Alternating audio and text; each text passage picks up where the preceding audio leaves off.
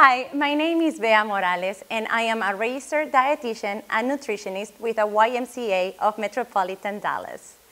Today, I will be sharing some tips on how to add some vegetables into our breakfast. We all know how important it is to add vegetables into our diet.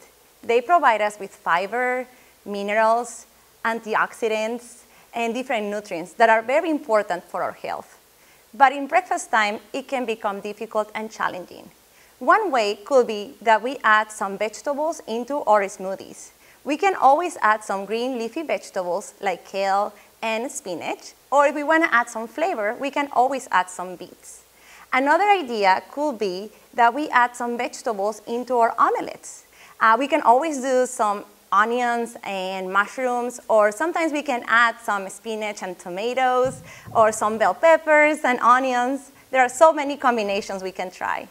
Another option could be that we prepare some breakfast burritos, and we can always add some vegetables to them. We can always add some bell peppers, onions, spinach, even pico de gallo, and then we can top it up with some salsa and wrap it up in a low carbohydrate tortilla to make it more healthy. Thank you so much for joining us, and please come back to see us for more nutrition tips and recipes.